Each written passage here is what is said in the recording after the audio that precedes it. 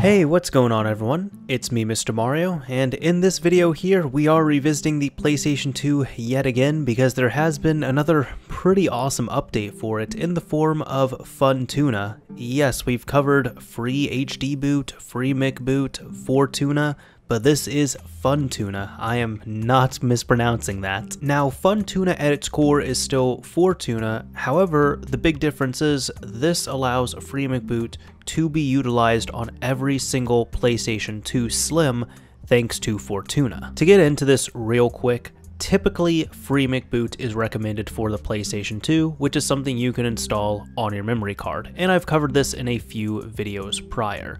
However, Fortuna is an alternative exploit you can use which works on all PlayStation 2 Slim systems, including the later revision 90,000 series Slim systems in which FreeMCBoot's exploit was patched out of those. So that means that all PlayStation 2 Slims, including the ones that are patched, are vulnerable and can use Fortuna. However, not all Slims can use FreeMCBoot. Now, at this point, all PS2 Slims using software only can use FreeMCBoot thanks to Fortuna. In this case here, FunTuna, which makes it pretty fun. Now, I have covered installing Fortuna on a PlayStation 2 Slim in the past using FreeDVDBoot, and this is going to be the same method we are using. However, to anybody who has installed Fortuna in the past and they're using it now, you do not need to use the FreeDVDBoot portion of this, thankfully. You'll just need your USB drive. But for anybody who does not have a modified PlayStation 2 in any state, you're going to need, of course, your PS2 Slim. You're going to need a blank DVD so we can burn an image onto that. We're also going to need a USB drive, and of course we're going to need our memory card. Now, when it comes to the memory card, I always recommend getting an official Sony memory card if possible, or third-party one as long as it has Magic Gate on it. All those non-Magic Gate or cloned memory cards could be a bit hit or miss. Now, I will say this with Fortuna, I've noticed that Fortuna does play along much nicer with these clone memory cards. Your mileage may vary, but in the end, if you're having some difficulty, I still always recommend getting an official memory card if you can. Either way, we now have all the hardware we need. So take your blank DVD, take your USB drive, move over to your PC, and let's get started here. Alright, so first off, let's cover FreeDVDBoot. For this, all the links are going to be down below in the description for all the necessary info as well as downloads, but you'll need FreeDVDBoot if you have not modified your PS2 and you have no way of booting up Homebrew currently. For this, it's pretty simple. You come to the FreeDVDBoot page, and you can click on Read Here if you have a PS2 Slim, and then click on Download the ISO. So you can just click on this and save this somewhere you can easily find it. It's very simple to use, the written instructions are right here, but one thing to note is that your console must be set to English. So if you have any other language currently set on your PS2, you must set your console to English in order to use this properly. For burning a DVD, at least on Windows, I would recommend using ImageBurn. Pretty simple to use this, just download it from here and install the exe like you would any other application. Now let's get ImageBurn set up. So here you just need to launch ImageBurn, pop your blank DVD into your DVD drive, and click on Write Image File to Disk. Now make sure you have your DVD drive selected, and then click on this button right here to grab the ISO that you've downloaded. Since this is for a Slim PS2, you'll need the all PS2 Slims ISO. Click on that. And now to set this up, I'd recommend going to supported write speeds and find the lowest write speed capable on your burner and disk, and select that under your write speed settings. So the slowest I can burn is at 6x, that's what I'd recommend. I have the ISO set up there, and then once all this is ready to go, you click on this button and give it a few moments to burn this DVD.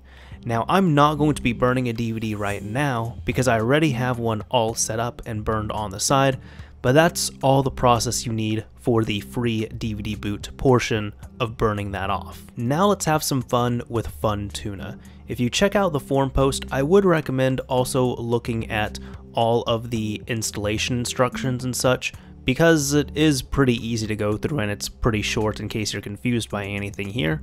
but either way, you'll just need to scroll down to the latest download available and click to download it. Again, just save it somewhere you can easily find it. If you need some extraction software for your RAR file, I would recommend using something such as 7-zip, which you can just download and install on your PC. Now, when you download FunTuna, you should get this RAR file here. Just right click and extract it into its own folder. So we now have the FunTuna folder, and it's going to look a little something like this.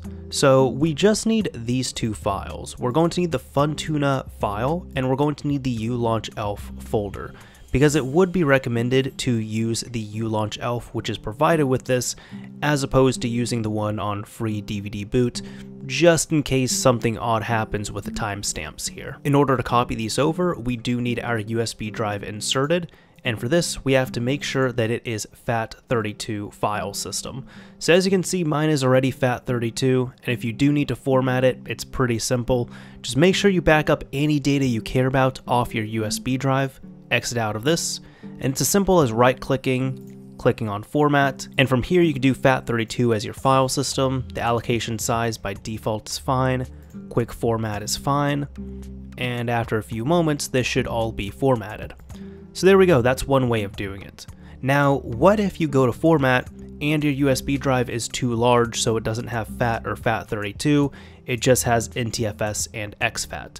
Well, there's a few different ways that we can format this, but I'm going to show you my preferred way, at least on Windows. The way I like to format FAT32 USB drives that are too large to easily format that way would be using FAT32 format or GUI format. You can just come here and click on this image to download the exe file. You should have the exe file right there. And to get started, you do want to find which drive letter you have, so mine is I, that's the one I want to format. Now grab any of your File Explorer windows and you want to close out of them completely. Then grab GUI format, right click, run as administrator. It will probably ask you for user account control access, which you can just say yes. And it looks a little something like this. You want to make sure your drive letter is selected, default is fine, quick format is fine, start, okay, and there we go. This is also formatted. So that's two ways of formatting to FAT32 for your USB drive. Now once we have all of that set up, it's pretty simple to copy this over. Grab your ulaunch-elf folder, grab the FunTuna file, copy both of these. Now we can exit out, go to your USB drive, and paste right into the root of your USB drive. And as you can see, our folder and our file are right there. So with all that copied over, we can come back here to our computer, right click, safely eject our USB drive. Now at this point, you want to go over to your PS2 Slim, plug in your memory card, plug in your USB drive, and pop in your FreeDVDBoot disk to continue on. So over at my PS2, I'm going to do this all manually just to show you how it works. But as you can see right here, it's working just fine. I'm going to go into the browser, and right here we have a memory card plugged in, which is what we need. So I'm just going to close it up, and it should load up our FreeDVDBoot disk. Now once it recognizes, it should recognize as a DVD video, and to boot this up, it's pretty simple. You just press the X button and wait.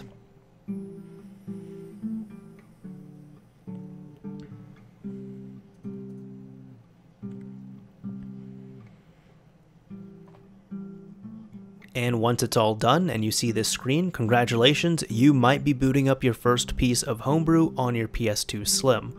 Or if you already have Fortuna on here, you might be familiar with this. It's also worth noting, if you're not using FreeDVDBoot and you have something such as Fortuna already installed, you just go through the regular process of loading up ulaunch-elf to get to this same point. Now once we're here, again, make sure your USB drive is plugged in, press the circle button for the File Explorer, and go down to Mass and press the circle button on here. Once your USB drive loads up, go down to ulaunch-elf, press the circle button, go down to workingule.elf, and press the circle button yet again. Now it's going to load up a different version of ulaunch-elf, which is the build that was included with this. So we can press the circle button, go back down to Mass, press the circle button, go down to FunTuna, press the R1 button, and press circle on copy. Now come back up to the two dots and slash, press the circle button, and now make sure your memory card is plugged in. So if it's in slot 1, it's going to be MC0. If it's in slot 2, it's going to be MC1. But since mine is in slot 1, I'm going to go to MC0, press circle. And now if you have a already existing Fortuna install, you need to delete it. So if you have a folder that says Fortuna, highlight it, press the R1 button, go down to delete, and press circle. If it asks you to delete, you press circle over OK. Now that that's deleted, we are good to go. If you do not have a Fortuna folder, that means that you don't have Fortuna installed, so there's nothing for you to delete. But at this point, we need to make sure we also have enough free space. So look in the top right corner of the screen and look at how much free space you have. This uses about 2.6, 2.7 megabytes of storage here, so you need to make sure you have enough free space. Obviously, I have enough, so in order to copy this, you need to scroll up here to the 2 dots and the slash, press the R1 button, go down to PSU paste, and press the circle button. And now just wait. So now with all of that copied over, we can press circle to get out of here once that is highlighted, and we now need to restart the console. So go over to your PS2, we need to physically restart it, and you can remove your FreeDVDBoot DVD if you used FreeDVDBoot to install this. Now once your PS2 restarts, it's not going to look any different. So you might be asking what's going on. Well, this is how you boot up Fortuna or FunTuna. You have to go into the browser. Now go into your memory card. And as you can see, there's going to be a couple of corrupted datas or, invisible items right here. That is to be expected. That means that FunTuna is working as expected. So if it is, you press the circle button to go back, you press circle yet again, and as you can see, this beautiful FreeMCBoot logo should show up. And if it does, congratulations, FunTuna is installed and working as easy as that. Now the downside is you will not be able to get this to automatically boot up. So that means every single time you boot up your PS2, if you're using FunTuna, you do have to go through that process. But it's quite simple to do. As an example here, I'm just going to show you start to finish how fast this would be. So browser, memory card, back, and as you can see, FreeMCBoot is popping up. So it just takes a few extra seconds to launch here, but it works just fine. Now within FreeMCBoot itself, this does come included with a few extra applications. So ULaunch is on here, ESR is on here to play your patched ESR backup games, Open PS2 Loader of course, and Simple Media System. Now just to show you that this is working, I'll even go in here to OPL, and I do have a USB drive which is plugged in right now, which I've already set up and configured with OPL prior.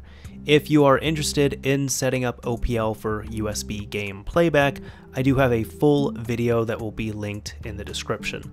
But either way, from here, once you have this all set up, I can really just pick whatever. I'm going to pick Extermination, for example, load this up, and it should, for the most part, work just fine. So as you can see, after a bit, we were able to get right here, but the game is launching and should work just fine, and this is all off my USB drive from OPL, which was included in the FunTuna install. So that's about it, you all. FunTuna, getting it installed here was as easy as that. As kind of a last thing here, I would of course like to give a shout out and thank you to Howling Wolf and Chelsea on here for just kind of dropping this release. Surprisingly, I wasn't seeing anything from this, any lead up to it, but it was really cool just to kind of see this pop up all of a sudden. And of course, I mean, look at this, FreeMCBoot, full FreeMCBoot working on every single PS2 Slim, easily thanks to Fortuna.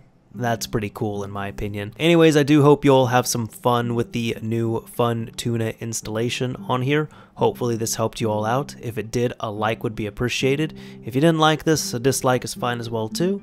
And as I always say, this is Mr. Mario, signing off. Thank you all for watching, everyone.